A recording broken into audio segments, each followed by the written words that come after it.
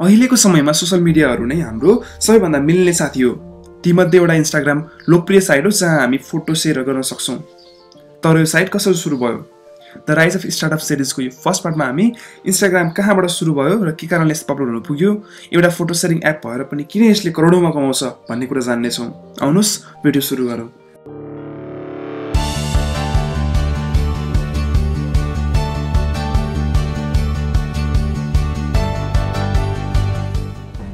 2009 मा स्ट्यानफोर्ड युनिभर्सिटीका एउटा 27 वर्षका graduate Kevin system travel recommendation स्टार्टअपमा काम गर्थे जसको नाम नेक्स्टअप थियो, जो पहिला गुगलमा 3 वर्ष र ट्विटरबाट इभल्भ भएको कम्पनी ओडियोमा नि इन्टर्न गरिसकेका थिए।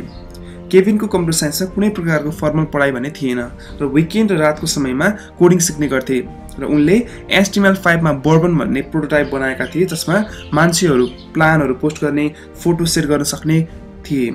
पछि मार्च 2010 मा एउटा टर्निङ पोइन्ट आयो जहाँ केभिनले सिलिकन भ्यालीमा भएको हन्च भन्ने स्टार्टअप कम्पनीको पार्टी अटेन्ड गरेका थिए। उनले त्यहाँ बेसलाइन भेन्चर्स र एडर्सन हर्वेजको 2 जना क्यापिटलिस्ट भेटे। उनले त्यहाँ उनीहरूलाई आफ्नो प्रोडक्ट देखाएर पछि कफीको लागि भेट्ने कुरा भयो।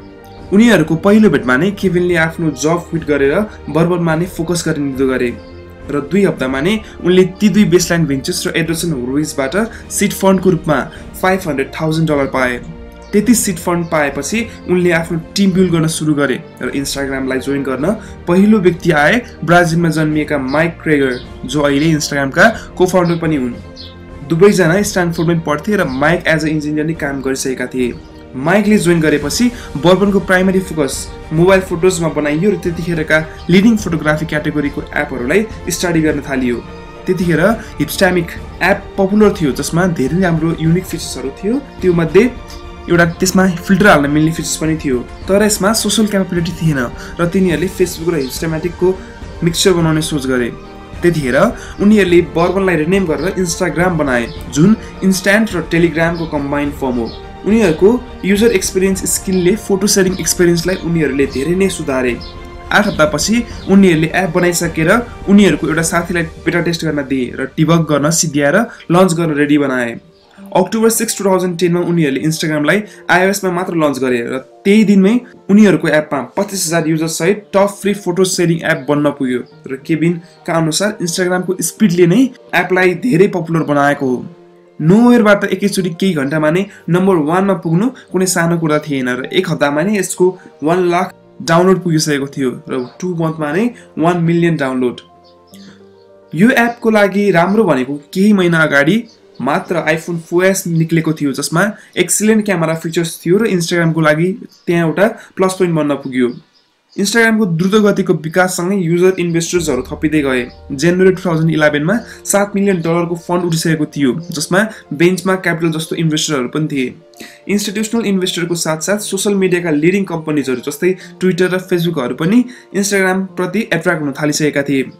इन्स्टाग्राम एउटा एप मात्र रहेन र एउटा कम्पनी बन्न पुग्यो र अन्य इम्प्लोइहरू पनि हायर गरिँदै गइयो। केभिनले ओडियोमा नि काम गर्थे, जुन ट्विटरबाट इभल्भ भएको कम्पनी थियो। त्यसकारणले ट्विटरका फाउन्डर ज्याक डोर्सेलाई राम्ररी उनले चिन्थे र डोर्सेले इन्स्टाग्रामलाई $500 मिलियन को अफर दिएका थिए, तर केभिनले त्यो अफरलाई नकारे। 2012 मा इन्स्टाग्रामको युजर बेस 27 मिलियन पुगिसकेको थियो र अप्रिल 2012 मा एन्ड्रोइडमा लन्च गरेपछि एक दिनमै 1 मिलियन भन्दा बढी डाउनलोड पुगेको थियो। फेसबुकका फाउन्डर मार्क जुकरबर्ग इन्स्टाग्रामको राइज भएदेखि नै कम्युनिकेसनमा थिए र अप्रिलमा फेसबुकले इन्स्टाग्रामलाई $1 बिलियन को अफर दिएको थियो र फेसबुकले इन्स्टाग्रामलाई डिपेन्डेन्ट म्यानेजमेन्टको बाछा गरेर किनी छाड्यो।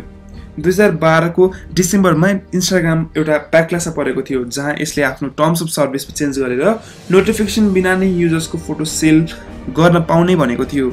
यो गरे बापत प्राइभेट एडभोकेटहरू र युजर्सहरूले इन्स्टाग्रामलाई धेरै नै क्रिटिसाइज गरेका थिए र इन्स्टाग्रामको प्रतिद्वन्दी एपहरू चलाउन थालेका थिए, तर इन्स्टाग्रामले छिटै नै यो टर्म्स अफ सर्भिसहरू नै हटाए। अहिले इन्स्टाग्राममा 1 बिलियन मन्थली एक्टिभ युजर्सहरू छन्।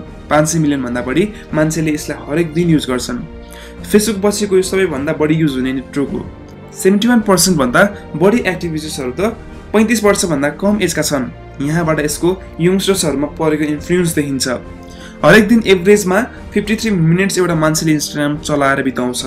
अहिले डिजिटल मार्केटिङको लागि पनि इन्स्टाग्राम एकदम प्रयोग गरिन्छ, जहाँ 83% इन्स्टाग्रामर्सहरूले नयाँ प्रोडक्ट्सहरू सर्भिस इन्स्टाग्राममै पाउँछन् र युएसको 71% बिजनेसले पनि इन्स्टाग्राम नै युज गर्छन्।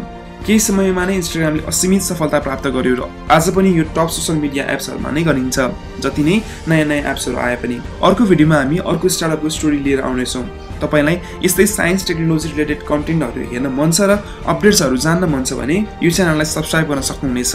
र यो भिडियो मन परेको छ भने यो भिडियोलाई लाइक गरिदिनु होला।